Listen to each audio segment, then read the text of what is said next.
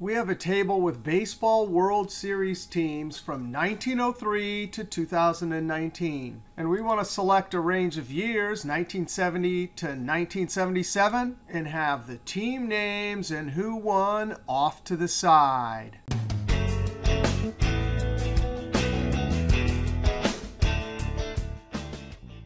Since we want to do it with a formula, do we use the filter function, XLOOKUP, or the offset function? Well, just for fun, let's try all three. We'll start with the filter function. In the array argument, we need the entire table. I'm going to click in the top left cell, Control-Shift right arrow, Control-Shift down arrow. I use Control backspace to jump back to the active cell. Now I type a comma, and for include, I need to create an array of trues and falses that's the same height as this table. Now I have two conditions I need to ask of the year. Are you greater than or equal to 1970? And are you less than or equal to 1977?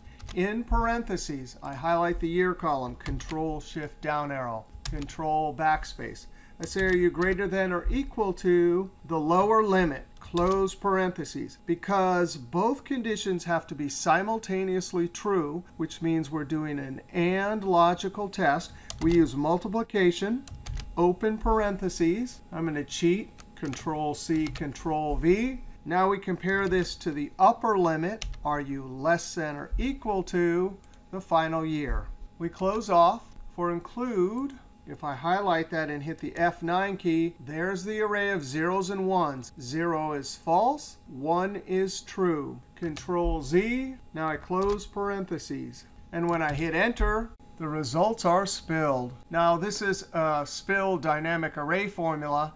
All the cells that are not the top cell are grayed out. The formula only lives in the top cell. 1979, and the formula updates. Now we'll come back and look at that later, but let's see how to do this with XLOOKUP.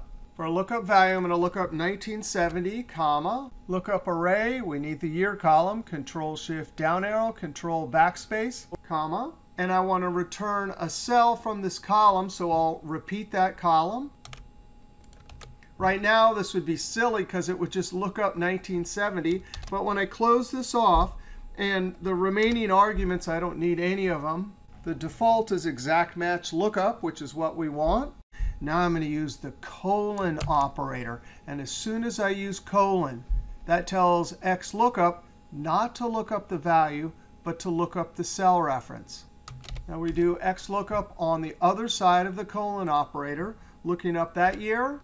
Lookup value, Control-V, and now I want to return the final column, Control-Shift down arrow, Control backspace. And so all this is going to do is look up the cell reference for 1970 in this column, and whatever the cell reference for this final games column for 1979.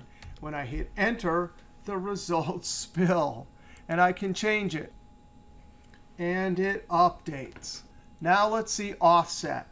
Equals offset. Now the reference argument is the starting point for the dynamic range we're going to create, comma. Number of rows, that means from that starting position, how many rows do we want to add or subtract to have a new starting position. So for rows, we'll use XMATCH.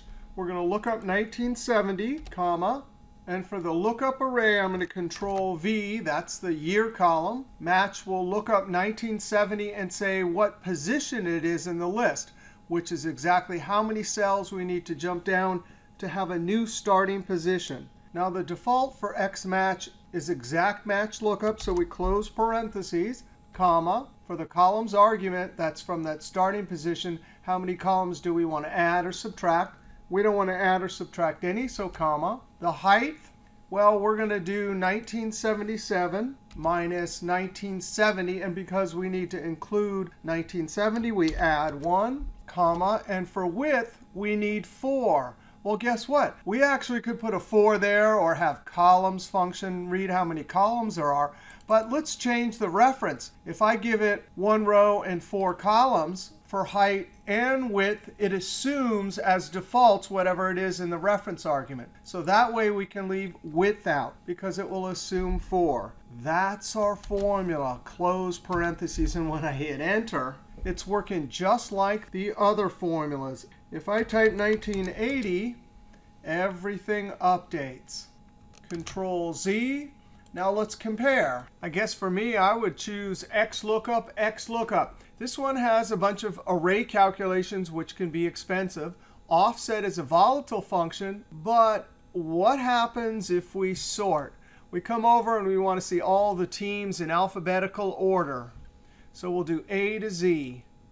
And oh no, XLOOKUP and offset, those methods are depending on the sort for the year column. But filter has no problem. Control Z. So if I had a lookup table like this where everything was going to be sorted, I'd probably use XLOOKUP.